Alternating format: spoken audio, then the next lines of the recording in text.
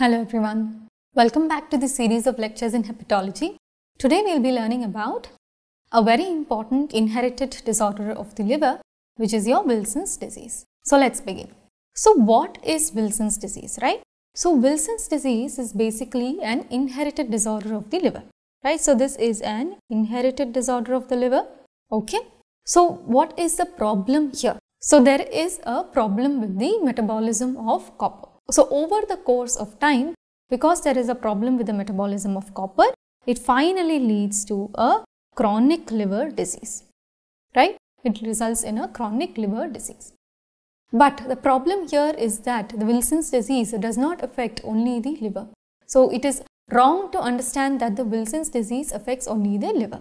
This is a multi-system disorder. This is a multi-system inherited disorder where there is a problem in the metabolism of copper, finally resulting in a form of chronic liver disease. Alright? Okay. So which gene is affected? So which gene is affected? It is your ATP7 gene, ATP7B gene, right? Okay. Where have you heard this ATP7A? There is another gene which is ATP7A. This is associated with Menkes kinky hair disease. Menkes kinky hair disease.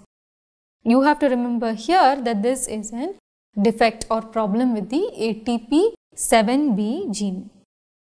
Okay.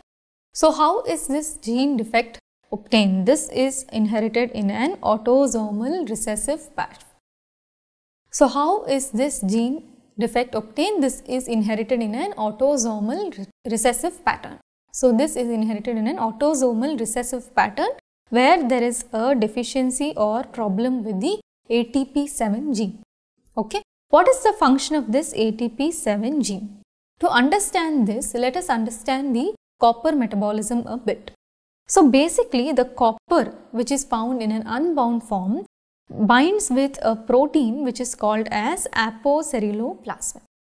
Okay, the copper which is found in an unbound form binds with a protein which is called as apoceruloplasmin. Now this copper with apoceruloplasmin is called as holoceruloplasmin, and this happens in the liver. So copper is transported from the liver to the intestine for its functions. So this is brought about by copper binding to apoceruloplasmin to form holoceruloplasmin, and this holoceruloplasmin is excreted in the bile, and this is how there is removal of copper from the liver. There is removal of copper from the liver, and this is brought about by this ATP7B gene. Now if the product of ATP7B gene is not acting, what will happen? Copper cannot be removed from the liver. So if this is absent, then this results in accumulation of copper in the liver. So there is accumulation of copper not only in the liver, predominantly in the liver currently because we are discussing hepatology, but copper can be deposited in other organs as well. It can be deposited in the brain, it can affect the kidneys and so on. So basically the clearance of copper is affected and there can be a lot of free copper accumulation. Okay, so the clearance of copper is affected. Alright. So what have we understood till now? Wilson's disease is a multi-system disorder and it is an inherited disorder which is inherited in an autosomal recessive fashion, and there is a problem or defect in the metabolism of copper, and finally there is accumulation of copper and results in a chronic liver disease. Okay. And which gene is affected? It is your ATP7B gene. So there is no formation of holoceruloplasmin, there is no removal of copper in the bile. Okay.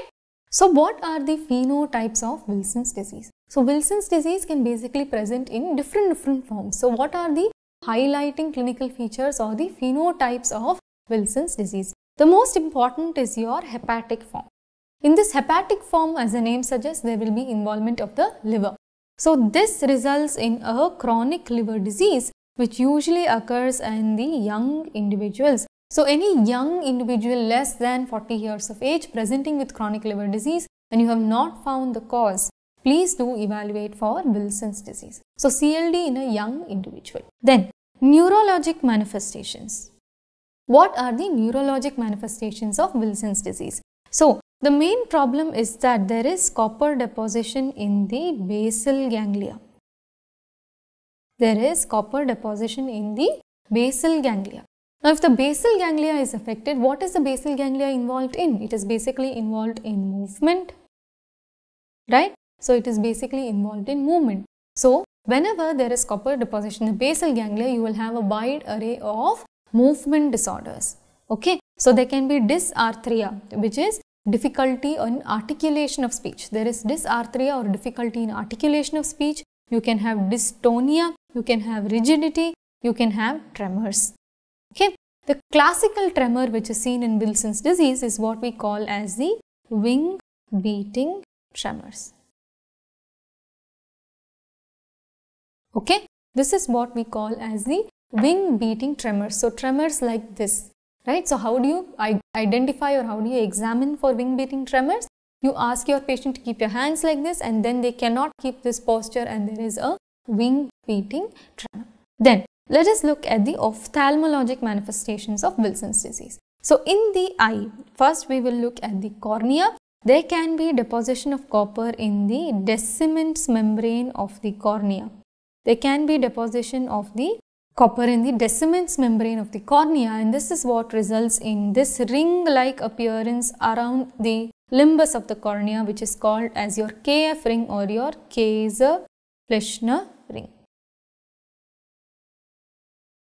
Okay, so this is your KF ring. Now, where does the KF ring get deposited? One, it is deposited in the Descemet membrane of the cornea or the Descemet layer of the cornea. 2. Where does it commonly begin? Right, so when you examine for the KF ring, where does it commonly begin? It begins in the superior and the inferior poles in the limbus of the cornea. Okay. 3. What is its significance? Up to 65% of the individuals who have a KF ring, it is associated with neurologic Wilson's disease. Right. So, if the KF ring is present, there is a higher probability of neurologic Wilson's disease. But it doesn't mean that there is 100% involvement. There are patients who have KF ring who do not have any neurologic symptoms. What are the other situations where KF ring can be found? KF ring is not specific for Wilson's disease. Though this is pathognomic, if KF ring is found, we do think of Wilson's disease, but it is not specific. Okay, so it is pathognomic but not specific. It can be found in other cholestatic diseases as well. So, it can be found in other cholestatic diseases as well. Alright. So, that is about the KF ring for you. The second clinically important eye manifestation is your cataract, where there can be opacification of the lens. What type of cataract? It is called as the sunflower cataract. Okay, this is called as the sunflower cataract. Okay.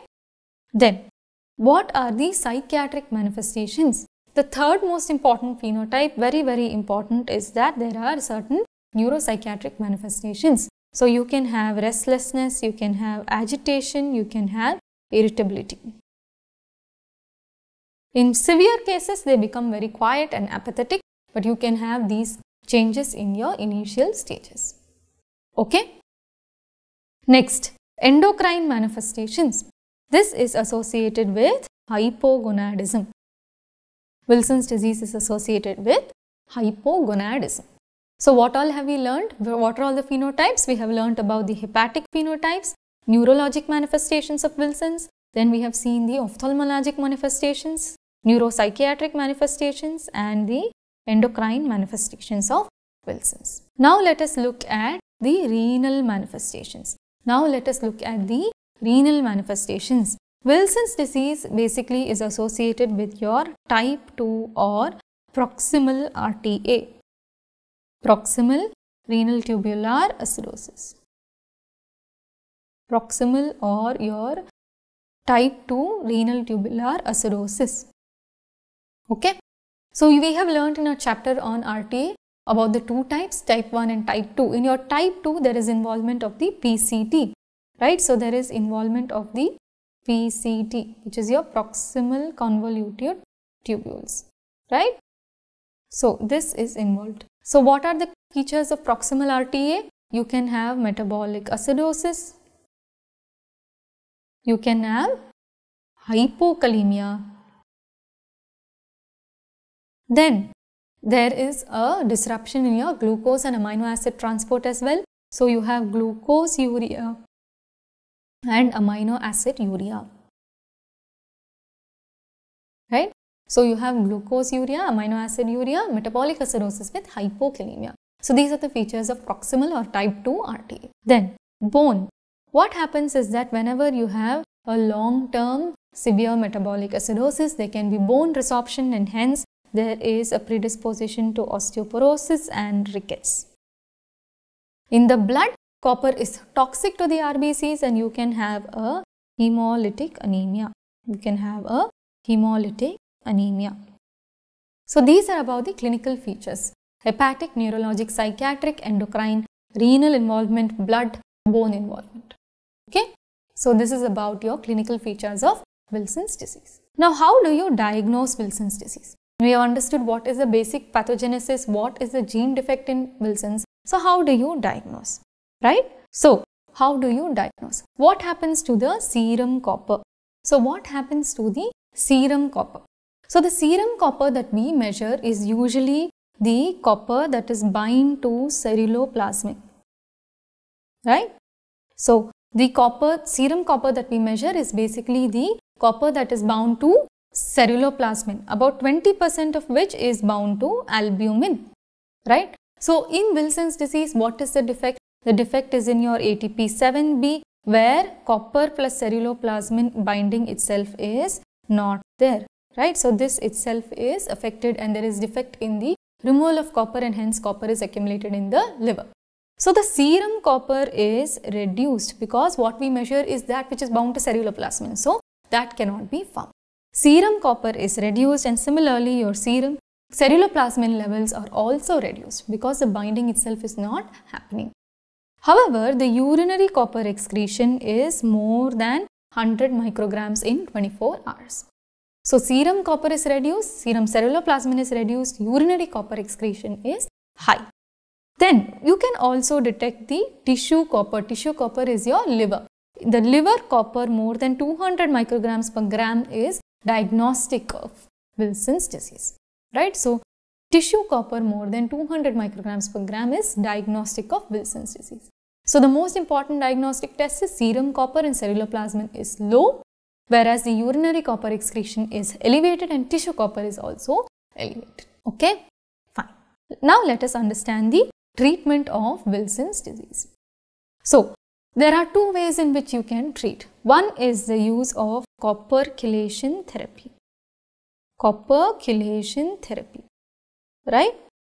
Copper chelation therapy to absorb the excess of unbound copper. So what is the first drug that was used? The first drug is your D-pencilamine. So this D-pencilamine basically binds to copper and it helps in the chelation of copper, and it also increases the urinary excretion of copper. It also increases the urinary excretion of copper. Okay.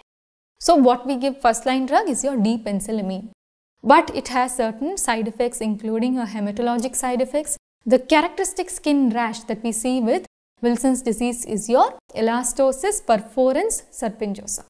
Okay, elastosis perforans serpingosa, right? So this is a characteristic skin rash which is basically seen in your trunk and axillae, which is associated with D-pen use.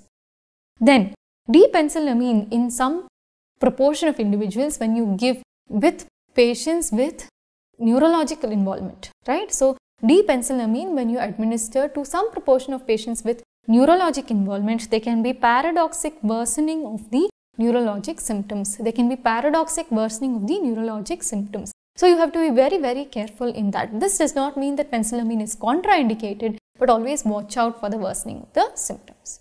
So in such cases, another copper chelator that you can use is your trientine. Okay, is your trientine. A third newer drug which is being used is your tetrathiomolybdate or your TM. So this decreases your copper absorption as well, and it acts as a chelator as well. So it has dual action. It helps in chelation and it decreases the copper absorption. So it has been recently approved for the management of Wilson's disease.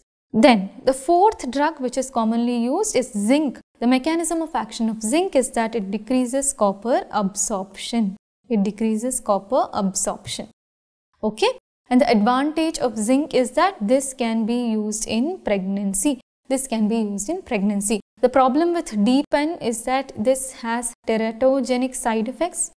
So, pregnancy, zinc is the preferred drug. Okay. So, this brings us to the end of our chapter on Wilson's disease. We have understood the genetic defect, the pathogenesis, the clinical features, phenotypes, diagnosis and management. Thank you.